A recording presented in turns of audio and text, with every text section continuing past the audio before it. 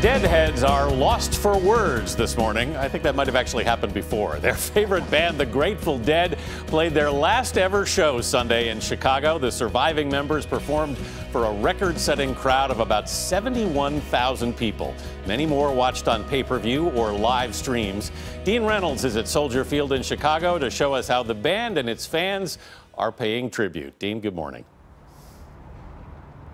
Good morning. Well, before this weekend, the largest concert crowd at the new Soldier Field was 68,000 for a U2 performance back in 2009, but the Dead beat that number for all of its concerts here this past weekend. And Billboard magazine says the group is likely to realize about $50 million in profits from ticket sales for its final concerts here.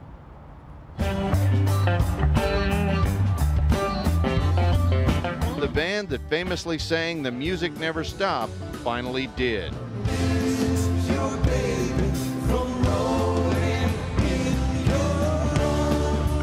After half a century together, the Grateful Dead is no more. Concerts like these kept the group trucking all those years. The Dead famously jamming and improvising during shows.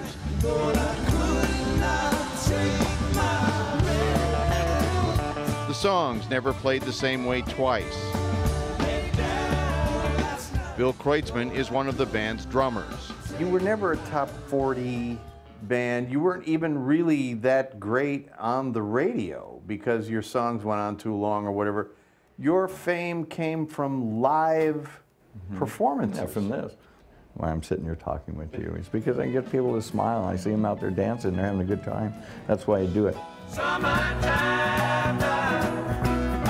This weekend, the Empire State Building was lit up in psychedelic colors in tribute. The group traces its roots to the hippie scene of the 1960s San Francisco, and throngs of Deadheads made the Chicago Bears' home stadium seem more like a counterculture mecca.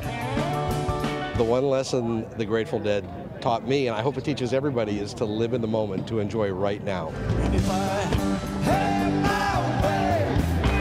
For all its success, the band almost didn't become the Grateful Dead because of a dispute between Kreutzmann and lead guitarist Jerry Garcia, who died 20 years ago. Nobody heard of the words "the Grateful Dead." For those words to come up off of a dictionary and suddenly let's make this the name of the band, Jerry said, it was outrageous to me. But we argued for hours Over the name? Yeah, we said no way. But we didn't want to keep the old name. But we thought that new idea was terrible. But luckily, we lost the argument.